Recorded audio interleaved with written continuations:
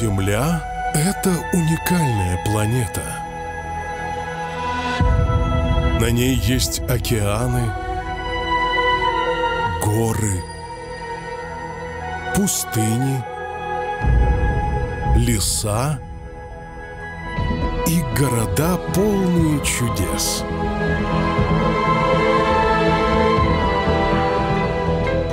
Но все-таки Земля — это планета людей. Они — главное сокровище нашей планеты.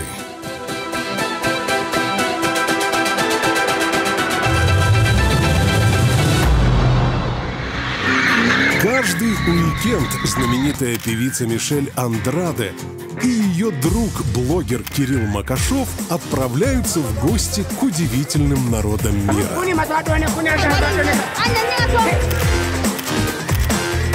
Один будет знакомиться с местными, имея всего $100 на 2 дня. А второй будет узнавать жизнь землян, имея неограниченное количество средств на карте. Основное блюдо. Ага.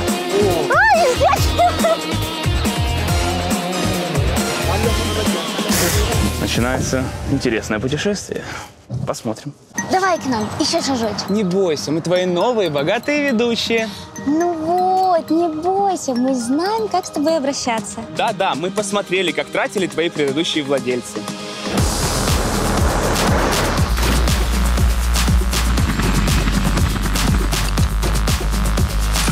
И мы обещаем использовать твои премиальные возможности еще лучше.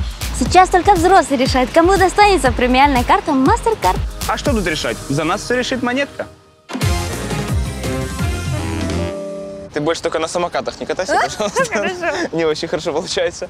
Всем привет, это Орел и Решка, Земляне. И мы прилетели в гости к шведам. О, Мишка, постоянная рубрика, давай. Ну давай. Что ты знаешь об этих землянах? Расскажи. Вообще, легко. Я знаю, что эти земляне живут шведскими семьями, едят со шведских столов и подтягиваются на шведских стенах. Как тебе такое? Ты правда думаешь, что это правда? Нет. Орел. Решка!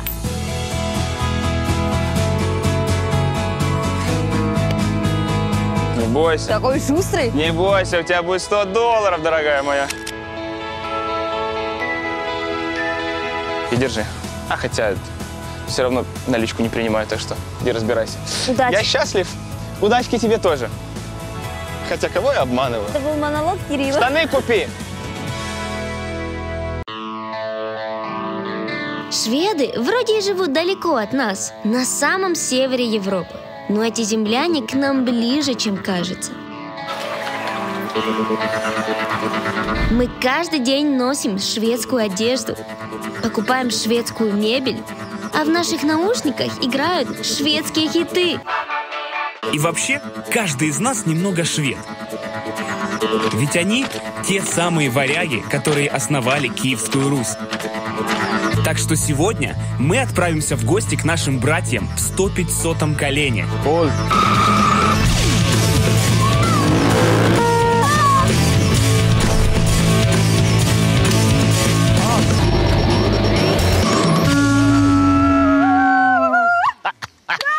That's enough.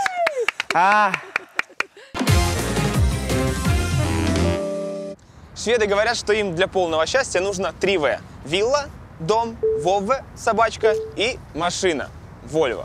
Поэтому вот моя красотка на этот уикенд.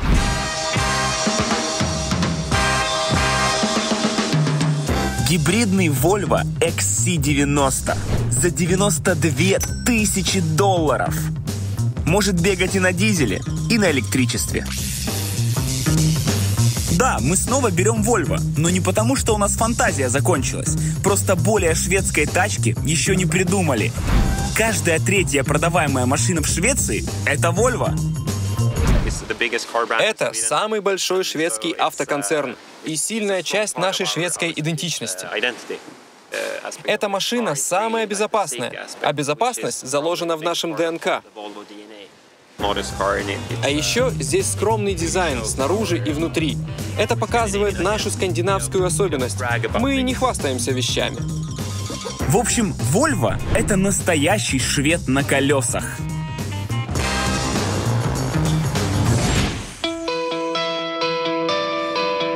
Денежки я свои уже поменяла. Тут не ух ты, а ох. Ведь тут средняя зарплата $4200. Минус налоги получается, что средний швед живет на $100 на день. А мне надо будет прожить 2. Ладно, поехали в шведскую столицу, в Стокгольм. Так, таксишки. Красивые. Ой-ой-ой, это вообще что за цены? 575 крон. Ну, по местным меркам, возможно, это нормально, но это половина моего бюджета, если не больше. То есть платить и плакать. Так что не мой вариант. Что ж, пойду поспрашиваю местных землян, как доехать подешевле. Hello. Добрый день. Подскажите, пожалуйста, какой самый дешевый транспорт до города? Можете доехать на автобусе до города Марсты, а потом пересесть на электричку. Всего 38 крон. А билет здесь могу купить? Да. Супер, спасибо. Всего лишь за $4,5 я доберусь до города. Прекрасно. Правда, экономно доехать до Стокгольма – это сначала целый час трястись в автобусе, а потом еще на электричке. Зато будет время познакомиться со шведами. Ура! Все.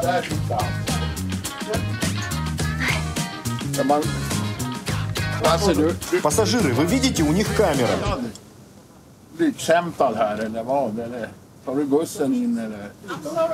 Извините, я не хочу, чтобы меня снимали. Уберите камеру. Вообще-то у нас принято сначала спрашивать. Мне нравится, когда их снимают. Ну, извините, такой сезон. А как с ними общаться? Страшно немножко. Посмотрим, что будет дальше. Если всех землян разместить на шкале приветливости, то шведы будут где-то в самом низу. Это вам не какие-нибудь пакистанцы, которые сами подбегают к иностранцам, знакомиться и фоткаться.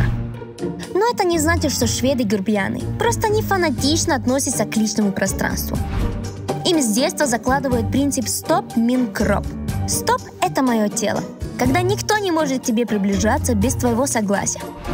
Поэтому шведы не любят, когда к ним кто-то пристает и сами никому не навязываются. Здесь даже ходит шутка. Во время пандемии, когда ввели правило соблюдать дистанцию 1,5 метра друг от друга, шведы сказали: а зачем нам так близко?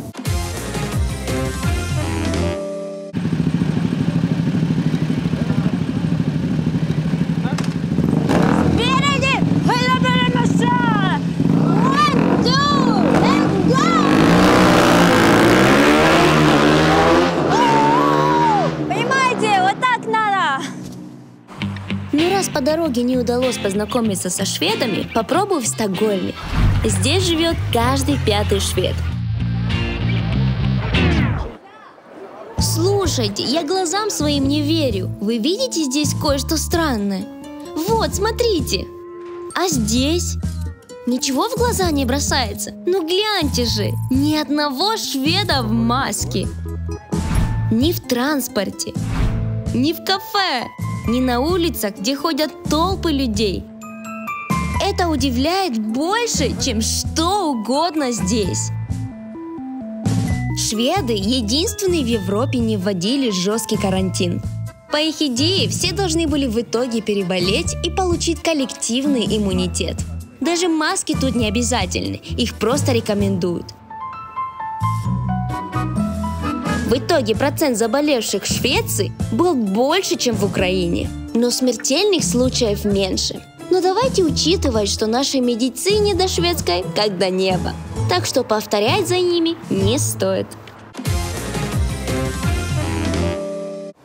Первым, в чем я хочу разобраться, это со стереотипами о шведах, потому что их очень много.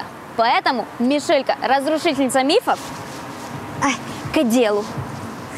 Говорят, что все шведы слушают Абу. Сейчас проверим. Hello. Здравствуйте, а можно вас спросить? Да.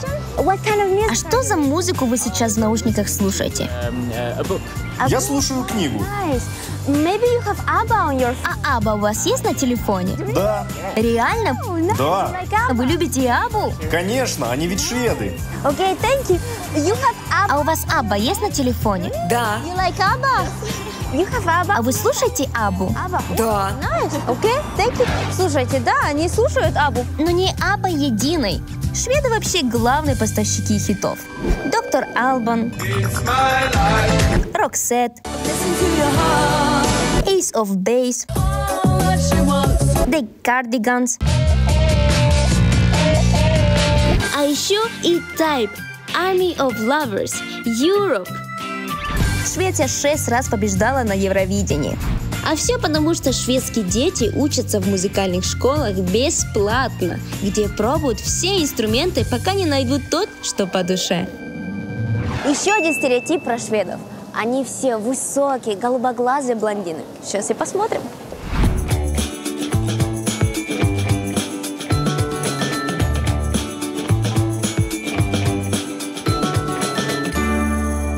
Слушайте, здесь намного больше голубоглазых блондинов, чем у нас. Но не все, и даже не половина. Но симпатичные. Сегодня каждый 5-й житель Швеции приезжий. Да и вообще за последние полвека в мире стало в 3 раза меньше натуральных блондинов. Потому что у брюнетов гены оказались сильнее. Еще один стереотип. Шведская семья. У нас так называют групповой брак, но в Швеции о таком и не слышали. У них, как и у нас, любовь – это только для двоих. Третьим в семье может стать разве что ребенок. Правда, в отличие от нас, когда он рождается, муж с женой сидят в декрете по очереди. В Швеции родители не делят. Это обязанности папы, а это мамы.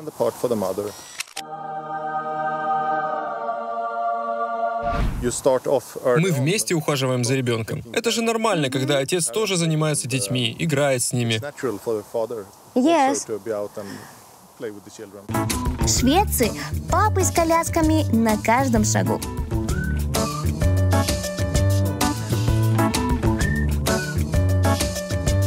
Всего на декретный отпуск дают 16 месяцев на обоих родителей, из которых отец обязан отбыть минимум 3. А пока вы в декрете, зарплата остается такой же? У мужчин? Да, почти такая же. Ты получаешь поддержку от государства на время декрета. Только есть лимит суммы. 30 360 крон в месяц, не больше. А пока вы с детьми, чем занимается ваша жена? Она работает или путешествует. Да чем хочет, тем и занимается.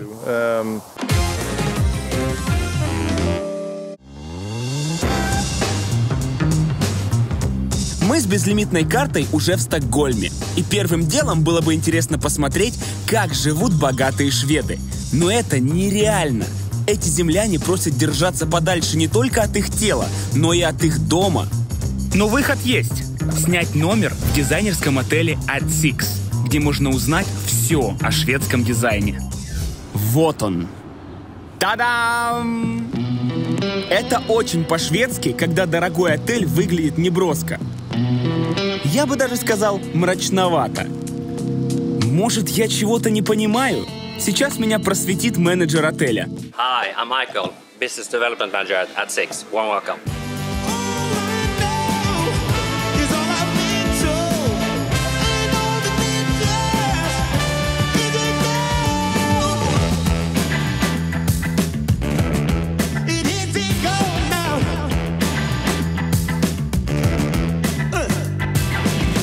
So this staircase is Italian marble. So this is a bit like our Hollywood staircase. And now you enter... Hollywood? Exactly. So this is our glamour area. Ну как вам гламур по-шведски? Мраморная лестница с черными перилами. Сравните с тем, что считается красивым у азербайджанцев. Майкл объяснил, что чем скромнее и минималистичнее обстановка в доме, офисе или ресторане, тем для шведа круче. Они говорят, простота – новая роскошь.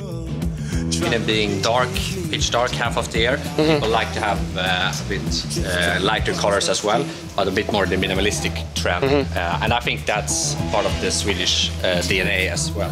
Для шведов главнее не вензеля и украшательства, а смысл. Поэтому это не какая-то голова, а шепчущая мар знаменитого скульптора Жауме Пленса. Не потеки на стене, а легендарный блюз Миссисипи художника Ричарда Лонга. And this one is also one of my favorite pieces. Nice. Can you guess what it's supposed to represent? Nah, not really. I have no idea. So you can see it's a woman, and you have the uterus. So where babies are made. Okay, yeah. Can you see it now? Оу. Видали, какие фотки? Это ж очень круто. Шведы какой-то сюда приносят что-то вот не просто посмотреть, а что-то должно значить. Загадочное. Перед тем, как зайти в номер, важно понимать, что он стоит $5000. Ну что, посмотрим на этот шедевр? Пожалуйста.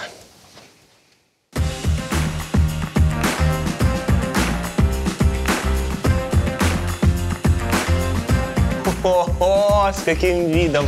Как я скучал по этим отелям, как я давно в них не был, а.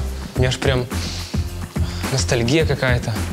Вот стиль именно сделан такой, выдержанный, четкий, темные тона, металлическое все. Дерево, кожа на перилах. А вид какой. Балтийское море видно.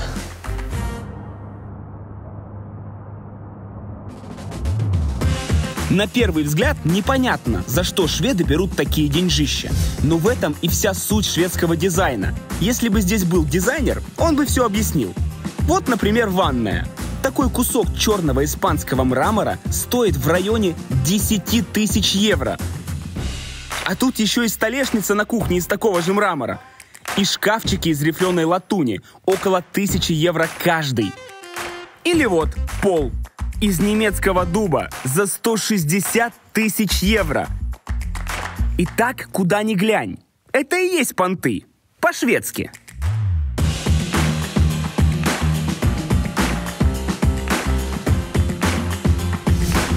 И куда же без дополнительного личного пространства?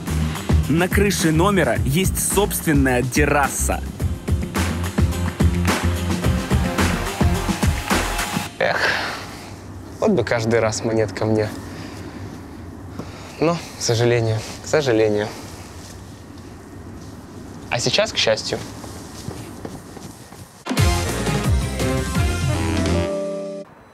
А я продолжаю узнавать о жизни простых шведов. И вы никогда не догадаетесь, куда я приехала. Вы не поверите, ребята. Да-да, я приехала в Швецию на секонд-хенд. Внимание, шведский секонд-хенд.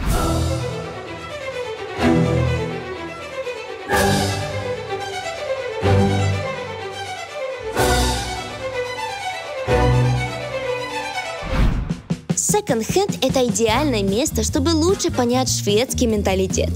Пару минут я смотрюсь и потом все объясню. Курточка. 125 крон. Вот. Все для спорта. Барабан. А тренажер сколько вообще стоит? 50 евро. Нужны шины. Пошел на секонд, купил себе шины. Какая здесь цена? 70 крон? А Джастин Бибер здесь есть у вас, чи нет? Зеркало за 20 евро. Классно. Смотри, какие ботинки красивые, белые. Это 13 евро, по-моему. Слушайте, это больше похоже на гипермаркет, чем на секонд, потому что здесь есть бытовая техника, книги, картины, детские игрушки, диваны. Это вообще как? Класс! Hello, sorry.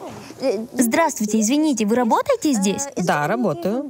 А можно пару вопросов вам задать? Конечно. У вас здесь так много посетителей. Почему в Швеции так популярен секонд? Потому что в моей стране в основном секонды для людей, у которых мало денег. В Швеции секонд-хенд очень популярен, потому что мы любим использовать старые вещи вместо того, чтобы выбрасывать их.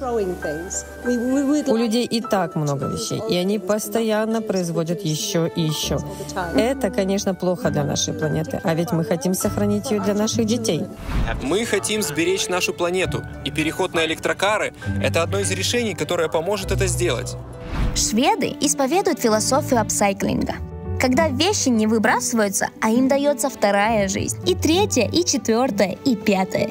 Шведы считают, что это очень правильно по отношению к окружающей среде. Мы можем поменять машину только если на ней стало небезопасно ездить. Или если решили перейти с бензина на электричество. Это, кстати, серьезная причина.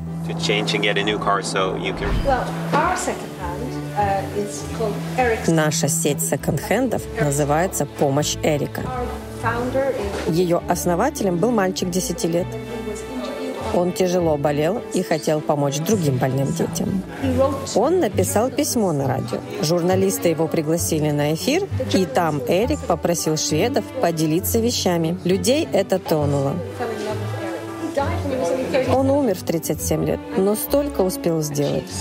Все деньги, вырученные здесь, идут на помощь детям. Шведские секонды работают так. Здесь можно и купить что-то, и принести свои старые вещи как пожертвование. Все деньги от продаж идут на помощь детям во всем мире. Голодающим в Эфиопии, пропадающим в рабстве в Камбодже, страдающим от эпидемии в Бангладеше или Уганде, детям с инвалидностью в Беларуси или Молдове. Я слышала, что шведов не впечатлит, если кто-то купит дорогое новое платье в бутике. А круче, если ты купишь почти новое, но задешево и в секонде. Это правда? Да, потому что здесь ты можешь найти что-то уникальное. Ты можешь купить и переделать под себя, и это будет твой особенный стиль. Я решила взять картинку. Yes, and I want to... И еще я хочу отдать свою сумку. This backpack?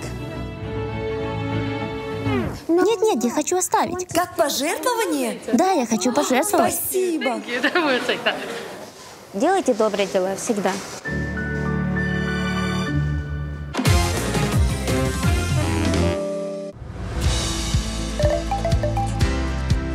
Шведы за безопасность. И я за безопасность. Поэтому я так люблю путешествия с премиальной картой MasterCard. С ней я не переживаю за сохранность средств. Кроме того, еще и получаю кучу приятных бонусов и фишек. Например, скидки на аренду авто. Почему бы и нет? Я не только за безопасность, а еще и за разумное потребление. Ну а мне, как владельцу безлимитной карты, пора познакомиться со шведским богачом. Здесь миллионеры и миллиардеры – это не нефтяные магнаты, а изобретатели. Вы ведь сидели на стульях из Икея? Или слушали музыку в Spotify? Или созванивались с родными по скайпу? Так вот, это все создали шведы и заработали на этом целое состояние.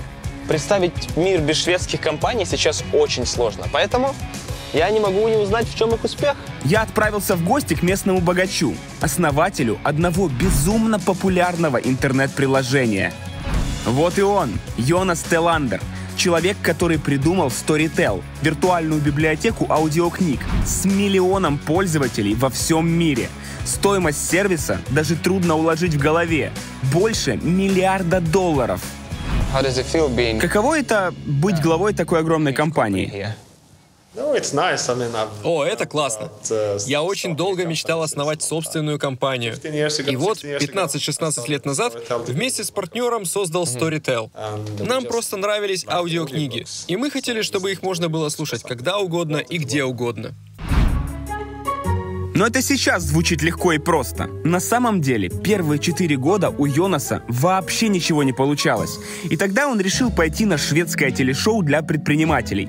Там нужно было убедить инвесторов вложить деньги в его компанию. И ему удалось. Наверное, у вас, шведов, есть какой-то секрет. Почему тут успешные компании растут как грибы? Нет никакого секрета. Все базируется на том, что мы придумываем простые и понятные вещи. И что у нас в стране хорошее образование. Люди получают знания, которыми пользуются. А еще, говорит Йонас, шведам и в жизни, и в работе помогает их особая философия.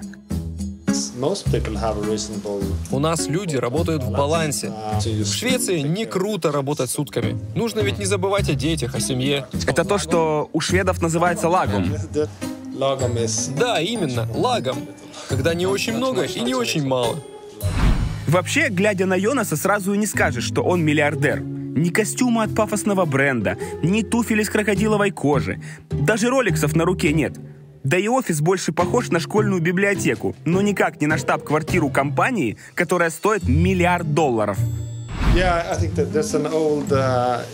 Я думаю, что это вообще какой-то пережиток, кичиться деньгами. Не ожидай от себя, что ты лучше кого-то. Не пытайся хвастаться, что-то там показывать. Это того не стоит.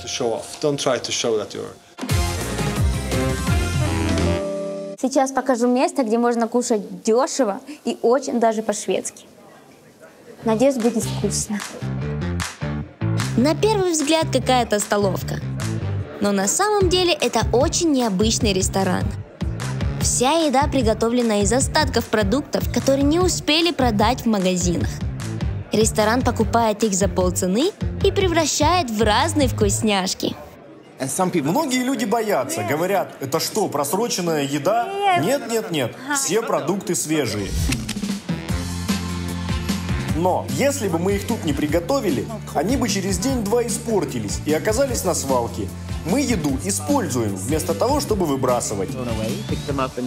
Йенс и двое его партнеров – это бывшие шеф-повара ресторанов со звездой Мишлена.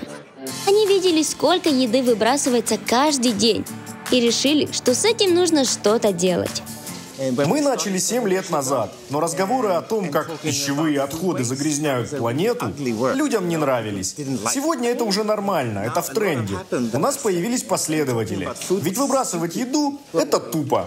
Ресторан Йенса даже получал награду как самый экологичный ресторан Швеции.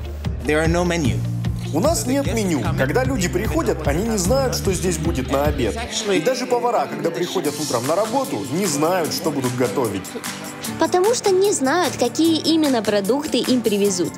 Повара придумывают блюда прямо на ходу. А бедные или богатые люди сюда приходят? В Швеции нет особой разницы между бедными и богатыми. Сюда приходят разные люди, но чаще всего те, кто работают поблизости. Здесь нет официантов. Каждый накладывает еду себе сам. И платишь не отдельно за блюдо, а за вес всего, что влезло тебе на тарелку. На $12 у меня вышло 3 суши-нигири с лососем, пару кусочков тушеного осьминога, салат из помидоров и киноа и кусок какой-то рыбы, плюс вода и булочка с маслом.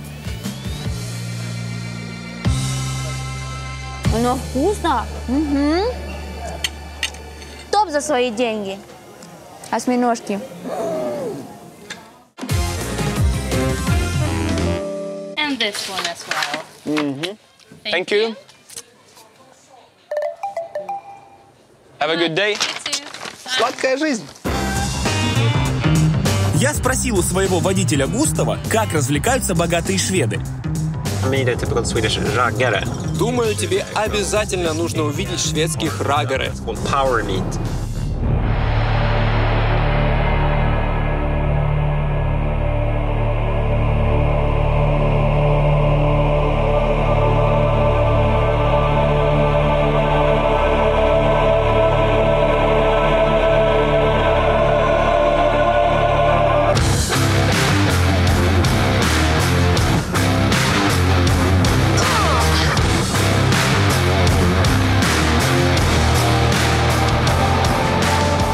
Можно было подумать, что шведы – самые скромные и правильные земляне. Но в тихих шведах черти водятся.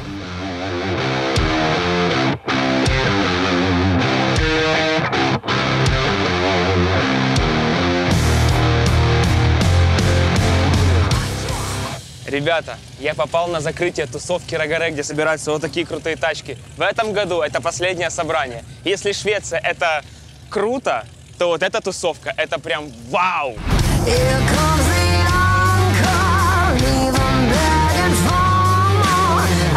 Рогаре – это фанаты коллекционных американских машин.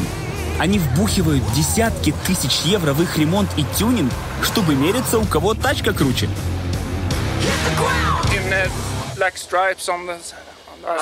Мы тут катаемся, оставляем на асфальте черные полосы от шин, бензин палим. Это большие игрушки для больших мальчиков. Я свою купил за 17 тысяч евро. И еще 40 тысяч вложил. Я в свою инвестировал где-то 500-600 тысяч шведских крон. Вау. Ой, я перестал считать ремонт после 100 тысяч евро. 100 тысяч евро? О, мэн. А я продолжаю узнавать шведов. Мы уже говорили, что они страшно повернуты на экологию. Так вот, этой слабостью можно воспользоваться в своих корыстных целях. Сейчас покажу. Приезжаем в морской музей. Заходишь на ресепшн и говоришь: Hello. Здравствуйте, я бы хотела пособирать мусор на реке. А, хорошо, на зеленом каяке, да? Да. Смотрите, мусор, что найдете, собирайте сюда. Ага, мне надо это взять с собой? How much trash I need to... А сколько мусора мне нужно собрать? Неважно, сколько сможете, сколько получится. А это ключ от вашего каяка. Найс. Супер. Вы поняли фишечку? Так как шведы помешаны на экологию, чтобы покататься бесплатно на каяках, ты должен собирать мусор. Это называется акваплогинг. От аква понятно, вода. И шведского плока уп, собирать. Идея, правда, не шведов, а одного датчанина. Но в Швеции очень популярна. О, смотри, сколько уточек. Боже. Ну что, мы готовы? Сань, подтолкнешь, пожалуйста? Как вообще плыть? Я по кругу буду кататься.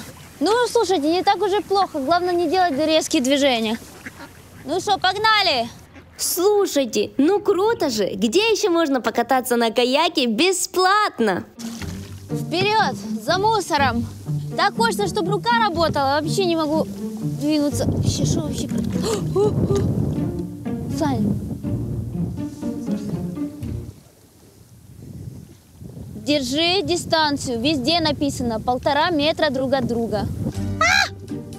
Мокро. Где вообще мусор? Зачем я сюда пришла? Так, а что будет, если я мусор не найду? Просто на халяву так покаталась. Неплохо. Саня, кинь бумажку, ну, ради приличия. Я сразу подберу. О, Санек, смотри! Салфеточка! Ну? Нормально? Сделали доброе дело. Кто вытер свои сопли здесь, а? Не надо кидать. Как бы стыдно будет вот это приносить. Одну бумажку. Больше ничего. Так, у меня есть классная идея. Идем со мной, Саня.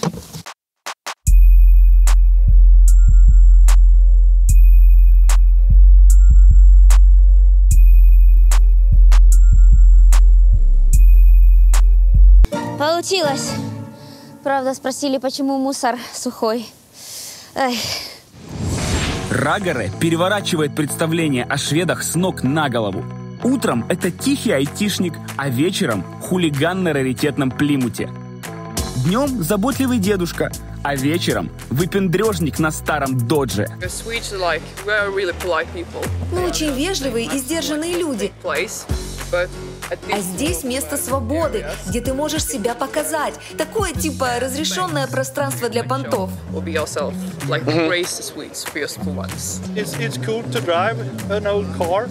Это круто. Водить старую машину, показывать ее всем. Мне нравится ее звук. А на работу вы тоже на ней ездите? Нет. Это было бы скучно ездить на такой машине каждый день. Она шумная, дымная, запах не очень.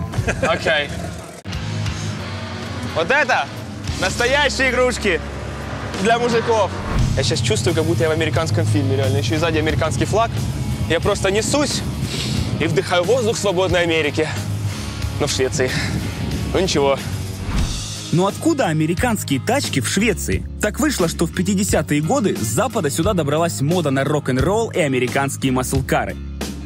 Так вот, у шведских хулиганов все это до сих пор в почете. Да, в обычной жизни это обычные люди с обычной работой, с обычной семьей, с обычным домом. А здесь, ну, в тихом омуте черти водятся, ребята. Это круто.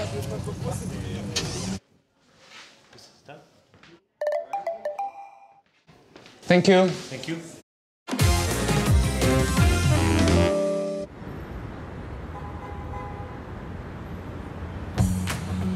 О том, как устроен быт землян, лучше узнавать не из хостелов и отелей, а непосредственно стуча к ним в двери. В идеале найти каучсерфера, человека, который пускает к себе переночевать бесплатно. Что я и сделала. Шведы с большим трудом кого-то пускают в свое личное пространство. Но мне повезло, и меня уже ждут. И я быстро зайду, потому что замерзну.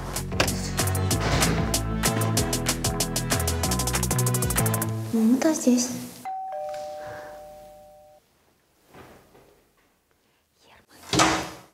Привет, ты Герман? Да, привет. Добро пожаловать. Рада познакомиться.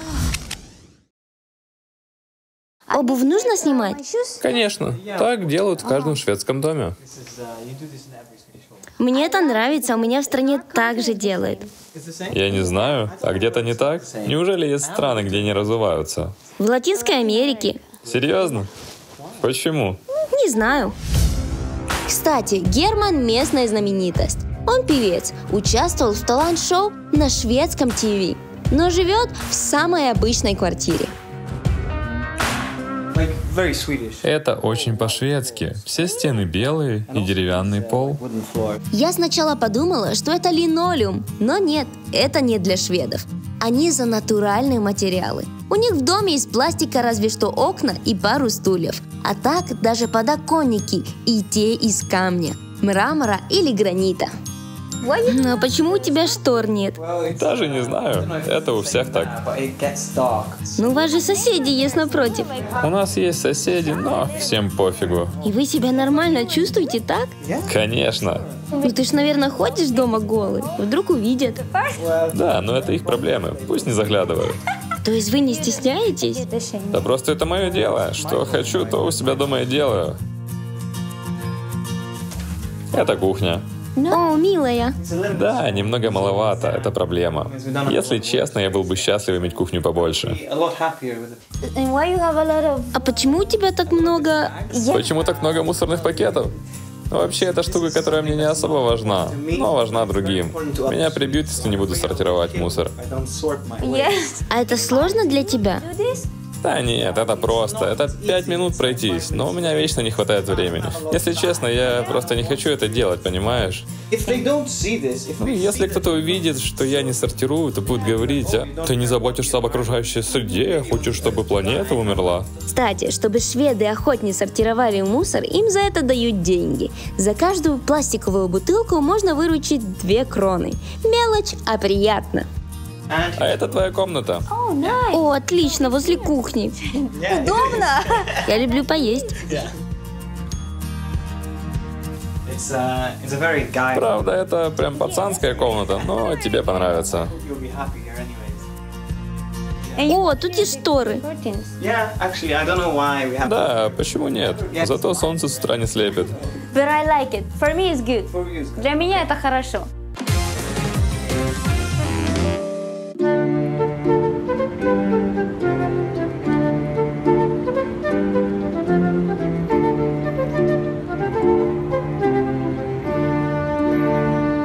Вчера я познакомился, так скажем, с классическими шведами. Такие аккуратные, скромные, вот все хорошо у них. Но сегодня я познакомлюсь с другой стороной этих землян. Я отправился в глушь скандинавских лесов, чтобы стать настоящим викингом. А я с утра пораньше иду на встречу с моей новой подружкой Элисон. Мы с ней познакомились в соцсетях в группе, где тусуется шведская молодежь. Элисон предложила показать мне, что такое экстрим по-шведски, и сказала прихватить купальник. Вот это место, где мы с Элисон встречаемся. Красиво. Пацаны. Мокрые. Она что, насчет купальников была серьезно? Они здесь купаются.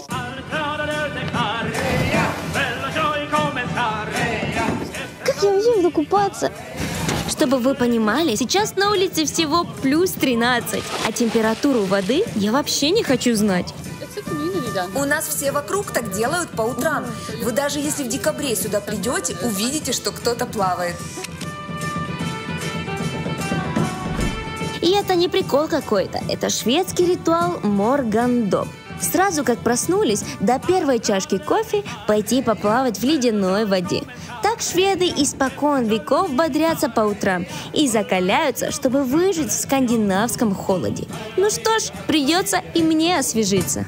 А где можно переодеться? А прям здесь. Еще один сюрприз меня ждет здесь. В 80 километрах от Стокгольма на берегу озера Эркин стоит деревня Стурхольмен, где когда-то жили викинги. И сегодня шведы здесь живут точь-в-точь, как их грозные предки. Ну а я чем хуже? $300, и я уже не Кирилл Макашов, а конунг Киргар Макашонсон. Ребят, это Брита, и она мне покажет, как викинги жили кучу лет назад. Брита не просто переодетый гид, а настоящий археолог. Она с мужем и волонтерами воссоздала деревню викингов до малейших подробностей. Теперь принимает у себя шведов, которым надоела офисная работа и которые хотят прикоснуться к своим корням. Это все по-настоящему. Ты ходишь такой грязный, вонючий, но это объединяет. Погружение в жизнь викингов начинается с одежды. Обязательно носили шерсть. Однотонная была у бедных, но у нас с тобой разноцветная одежда, особенно синего много. Это значит, что мы богатые викинги. А нижнее белье шили из льна. И вообще, лен был чем-то изысканным. Так что ты у нас викинг на стиле. Ну да, я ж король. Да-да. Вы спросите, а где же шлем с рогами? А не было никаких рогов. Бритта говорит, что это выдумка художника Карла Дёплера. Ему надо было нарисовать эффектные костюмы для оперы. Вот он и нафантазировал, а люди поверили. Они носили шапки, как на тебе сейчас. Твоя из шелка, кстати. Это тоже признак богатства. Теперь идем смотреть жилище викингов.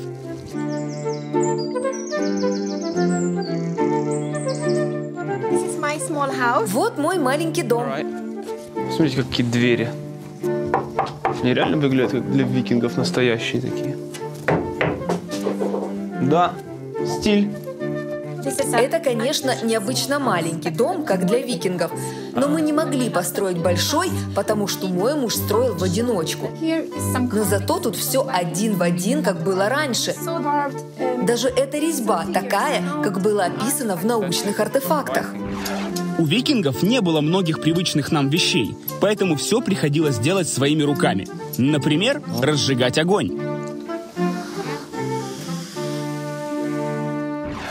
Еще викингам постоянно нужны были веревки. Без них нельзя было ни рубашку подвязать, ни корабль спустить на воду. Супермаркетов с веревками не было, так что вязали сами, из крапивы. В этом деле нужны голые ноги. Ты, конечно, можешь попробовать по-другому. Мужчины тоже так делали? Наверное. Им же надо было как-то вязать веревки, пока они были в море. Конечно, викинги не только работали и воевали. Играли тоже. Никаких тебе смартфонов и приставок. Вместо них была палка. Но это даже не игра, а заигрывание. Если парень выпустит палку, он был обязан жениться на девушке, с которой играл. Ай, ага. Если девушка отпустит, то парень еще может подумать. Найс. Жениться я, конечно, не буду после такой игры. А вот хлебнуть чего-то можно. Вечером викинги собирались вместе и пили. В обычные дни – компоты, а по большим праздникам – мид. Или по-нашему – медовуху, перебродивший мед с водой. Сколь. Сколь. Я не ожидала, что в Швеции в октябре месяце мне понадобится купальник. К сожалению, я взяла вот этот костюмчик, так что мне придется купаться. А нет, не могу залезать в воду, поэтому извините, сори, что это такое, Саня? В смысле? Пищевая... Так и... Я думала, мы команда. Ладно. Ну что, теперь я готова. Пленку верни.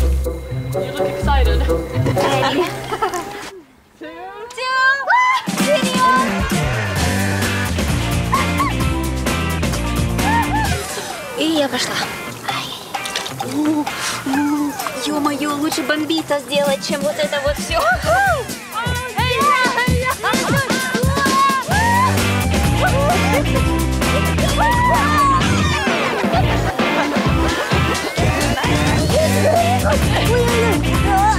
Почему я тут? Короче, она супер холодная.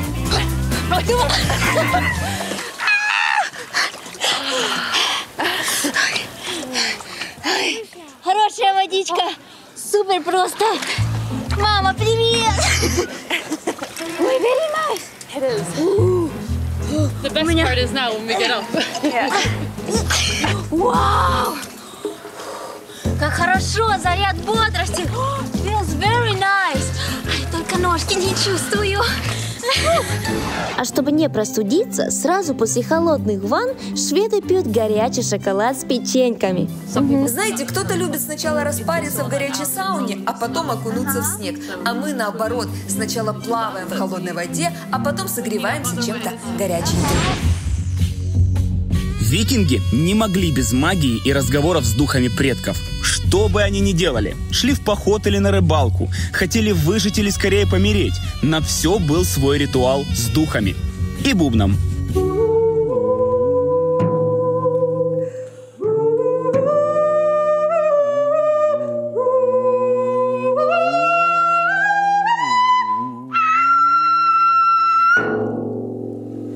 Nice. Так как викинги ходили в походы очень далекие, их деревни годами оставались без мужиков. Пока те грабили Париж или Гамбург, женщины растили детей, вспахивали поля и защищали села от врагов, пока, наконец, на горизонте не появлялся корабль.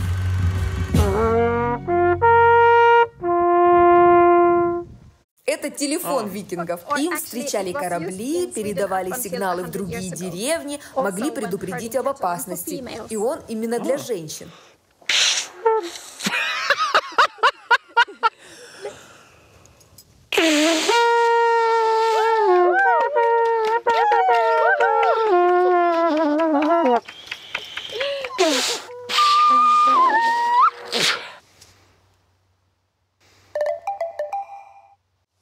Thank you. Ну что, викинги мои, у вас есть выбор: либо приехать сюда, помогать здесь и жить бесплатно, либо найти 100 баксов и устроить себе крутой уикенд.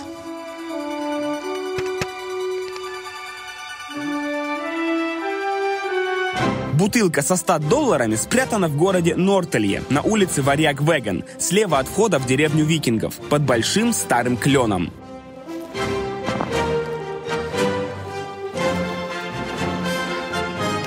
Удачи!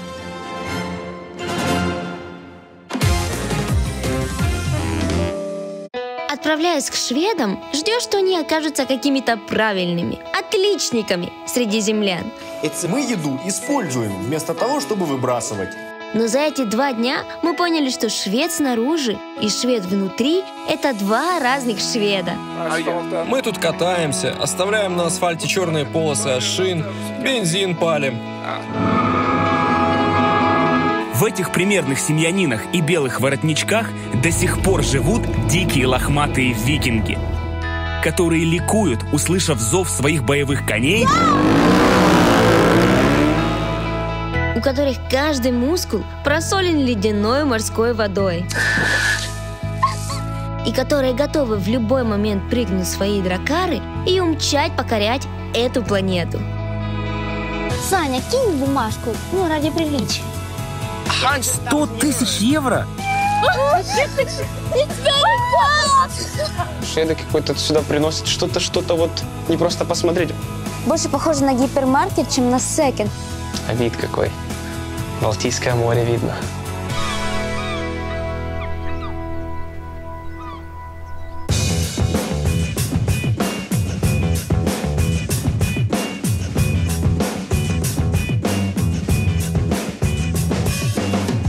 Миша! Привет! Здорово! Ну что? Ну что? Ну что? Все время говорим «ну что». Расскажи Ну, что-то слушай, интересное, пожалуйста. Ну хорошо, несмотря на то, что эти земляне относятся холоднокровно к людям... О, какой холоднокровно? Несмотря на то, что эти земляне относятся холодно к людям, они с таким горячим сердцем заботятся о человечестве. А знаешь почему? Почему? Потому что они умеют держать баланс. Они могут типа быть и умеренными, сдержанными такими, и в то же время дать драйву, когда это нужно. Это крутая черта, и она мне нравится. Может быть, пойдем погреемся немножко? Ой, пойдем. И полетим куда? К следующим землянам. Конечно. Пока, увидимся у них. Пойдем быстрее. Пойдем. Короче. О, вот тут где-то есть кафешка, я же здесь гуляла.